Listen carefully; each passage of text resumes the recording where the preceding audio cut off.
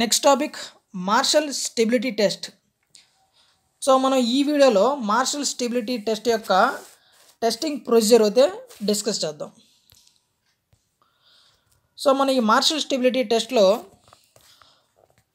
1 cylindrical specimen అయితే use చేస్తాం. So ఈ స్పెసిమెన్ యొక్క సైజెస్ చూసుకుంటే 10 సెంటీమీటర్ డయామీటర్ ఉంటుంది. సో ఈ సిలిండ్రికల్ స్పెసిమెన్ యొక్క డయామీటర్ 10 సెంటీమీటర్ ఉంటుంది. దాని యొక్క హైట్ వచ్చి 6.3 సెంటీమీటర్ హైట్ ఉంటుంది. నెక్స్ట్ అదేవిధంగా ఈ యొక్క టెస్ట్ అనేది మనం 60 డిగ్రీ సెంటీగ్రేడ్ యొక్క టెంపరేచర్ ఏదైతే స్టాండర్డ్ టెంపరేచర్ ఉంటుందో సో దాని ఇక్కడ ఈ టెస్టింగ్ మొత్తం అనేది మనం కండక్ట్ చేస్తాం. నెక్స్ట్ అదేవిధంగా ఈ టెస్ట్ అనేది ఏదైతే ఉంటుందో compressed radially at constant rate of strain of 5 centimeter per minute 5 centimeter per minute. Next మనం ఈ మార్షల్ స్టెబిలిటీ టెస్ట్ యూజ్ చేసి మార్షల్ స్టెబిలిటీ వాల్యూ అదేవిధంగా మార్షల్ ఫ్లో వాల్యూ అనేది మనం ఇక్కడ మెజర్ చేస్తాం. సో ఈ మార్షల్ స్టెబిలిటీ వాల్యూని మనం సింపుల్గా ఎంఎస్తో ఇండికేట్ చేస్తాం. అదేవిధంగా ఆర్ఎంఎస్వితో కూడా ఇండికేట్ చేస్తాం, ఎంఎస్ఆర్ఎంఎస్వి.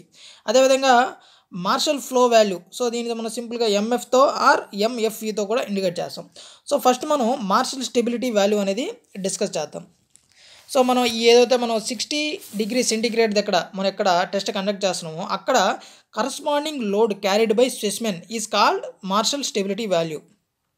Corresponding load carried by specimen is called martial stability value. So మనం తీసుకున్న లోడ్ ఇన్ కేజెస్లో తీసుకుంటాం ఎట్ ఫెయిల్యూర్. సో ఏదైతే మనకు ఫెయిల్ అయ్యే లోడ్ అనేది ఎక్కువ ఈ వాల్యూ అనేది వస్తే లోడ్ ఫెయిల్యూర్ వాల్యూ అనేది ఎక్కువ వస్తే దాని యొక్క స్ట్రెంత్ కూడా ఎక్కువ ఉన్నట్టు. మనం తీసుకున్న ఆ బిటుమినస్ కాంక్రీట్ మిక్స్ ఏదైతే ఉంటుందో సో దాని యొక్క స్ట్రెంత్ కూడా ఎక్కువ ఉన్నట్టు. నెక్స్ట్ అదేవిధంగా martial flow value deformation at failure in units of 0.25 mm is recorded as martial flow value. So martial flow value means deformation at failure in units of 0.25 mm.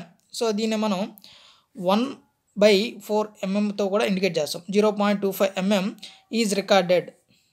So అది martial flow value.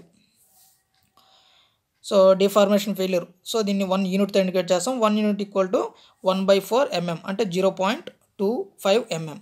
So ఈ martial flow value అనేది increase అయితే ఆటోమేటిక్గా stiffness అనేది decrease అవుతుంది. So stiffness అనేది decrease అయితే deformation value అనేది ఇంక్రీజ్ అవుతుంది. ఓకేనా? స్టిఫ్నెస్ వాల్యూ డిక్రీజ్ అయితే డిఫార్మేషన్ వాల్యూ ఇంక్రీజ్ అవుతుంది. మార్షల్ ఫ్లో వాల్యూ అనేది ఇంక్రీజ్ అయితే స్టిఫ్నెస్ వాల్యూ అనేది డిక్రీజ్ అవుతుంది. సో ఈ విధంగా మనం martial stability value martial flow rate value అనేది ఈ విధంగా మనం మెజర్ చేస్తాం. అదేవిధంగా కొన్ని ఇంపార్టెంట్ గ్రాఫ్స్ కూడా ఉన్నాయి. సో వాటి గురించి కూడా డిస్కస్ చేస్తాం. అంటే వాటి యొక్క షేప్ను బేస్ చేసుకొని మనం కొన్ని సింపుల్గా ఉండే క్వశ్చన్స్ కాంపిటేటివ్ ఎగ్జామ్స్లో అడిగే ఛాన్సెస్ కూడా ఉంటాయి కాబట్టి. సో ఫస్ట్ మనం MS means martial stability value అదేవిధంగా పర్సంటేజ్ ఆఫ్ బిటుమెన్. సో దీని యొక్క గ్రాఫ్ అనేది ఈ షేప్లో ఉంటుంది. నెక్స్ట్ అదేవిధంగా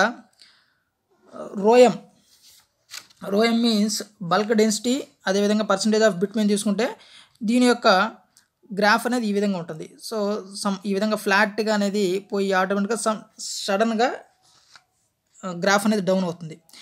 నెక్స్ట్ అదేవిధంగా విఎఫ్బి means percentage voids filled with bitumen అదేవిధంగా పర్సంటేజ్ ఆఫ్ బిటుమెన్తో తీసుకుంటే దాని యొక్క షేప్ అనేది ఈ విధంగా కాన్కేవ్ షేప్లోతో ఉంటుంది. నెక్స్ట్ అదేవిధంగా విఏ పర్సెంట్ ఎయిర్ వాయిడ్ అదేవిధంగా పర్సంటేజ్ ఆఫ్ బిటుమెన్ తీసుకుంటే దీని యొక్క షేప్ అనేది ఈ విధంగా ఉంటుంది. అంటే ఈ ఎయిర్ వాయిడ్స్ అదేవిధంగా విఎఫ్బి means percent voids filled with bitumen ఈ రెండు కూడా మిర్రర్ యొక్క కాన్సెప్ట్తో ఉంటుంది. అంటే సేమ్ ఆపోజిట్ డైరెక్షన్లో ఉంటుంది, మిర్రర్ షేప్లో ఉంటుంది. సో ఈ మిర్రర్ ఎఫెక్ట్ పెడితే సేమ్ ఇదే విధంగా ఉంటుంది అనమాట. నెక్స్ట్ అదేవిధంగా MF means martial flow value అదేవిధంగా పర్సంటేజ్ ఆఫ్ బిటుమెన్ తీసుకుంటే దీని యొక్క గ్రాఫ్ అనేది ఈ విధంగా కాన్కేవ్ షేప్లో ఉంటుంది. సో ఇవి కొన్ని ఇంపార్టెంట్ గ్రాఫ్స్ అనమాట